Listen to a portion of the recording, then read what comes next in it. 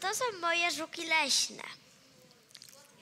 Żuki są fioletowe i właśnie ten kolor, ich połyskujący pancerz zapoczątkował moje zainteresowanie nimi. Często spotykam go w lesie. Stoi na drodze, patrząc w górę, jakby nad czymś rozmyślał.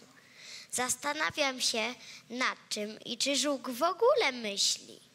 Czy tylko działa instynktownie? Tego jeszcze nie wiem, ale wiem, że żuka leśnego można też nazwać chrząszczem, bo każdy żuk jest chrząszczem. Ale trzeba wiedzieć, że nie każdy chrząszcz jest żukiem.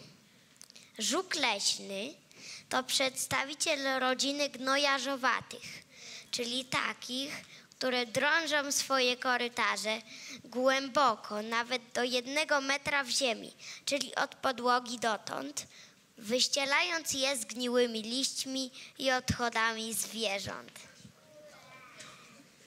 Żuk leśny odżywia się grzybami, odchodami zwierząt i padliną. Wszystko, co dla nas śmierdzi, dla niego to dla niego pachnie i jest bardzo pożywne.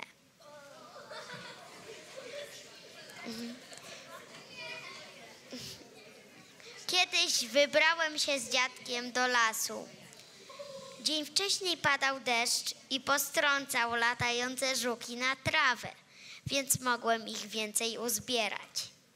Kiedy wróciłem, wypuściłem je do mojego małego lasu, który rósł na naszej działce. A dziadek dał mi obierki grzyba, 1 całego. To jedzenie dałem żukom, które nie za bardzo były zadowolone z gościny w słoiku, więc od razu się zakopały. Na drugi dzień przyszedłem, a grzyb był przewrócony i obierki wciągnięte do norek. Żuki leśne wszystko wciągają do swoich norek, to co znajdą na swojej drodze.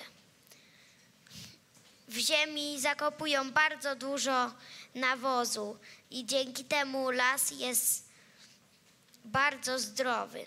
Pomagają dzięciołom, tak można powiedzieć.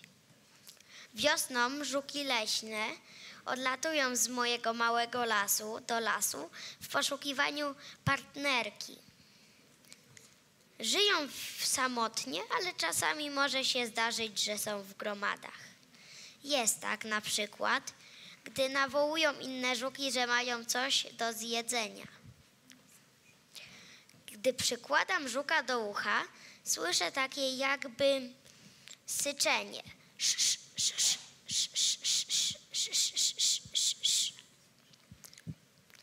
Grają, kiedy chcą wywołać na partnerce wrażenie lub są zagrożone.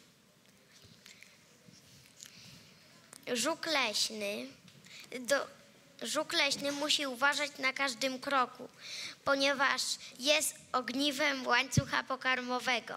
To znaczy, że sofy zjadają jeże zjadają żuki, a żuki zjadają grzyby. Niestety nie możemy ingerować w łańcuch pokarmowy, żeby ratować żuka, bo spowodowałoby to wyginięcie innego gatunku. Niestety do wrogów żuka należy też zaliczyć człowieka, który nieświadomie je rozdeptuje i przejeżdża.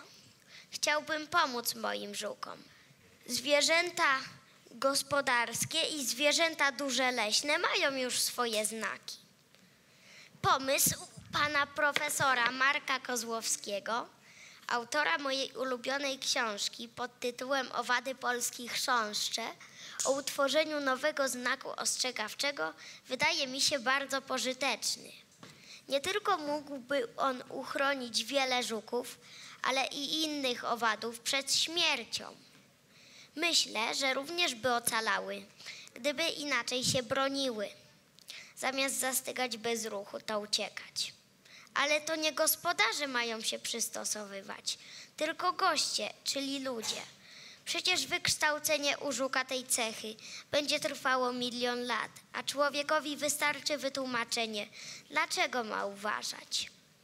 Kolejnym grzechem człowieka jest zaśmiecanie lasu. W 2010 roku zebrano aż 115 metrów sześciennych śmieci. To jest liczba, której nie potrafię sobie wyobrazić, ale brzmi groźnie.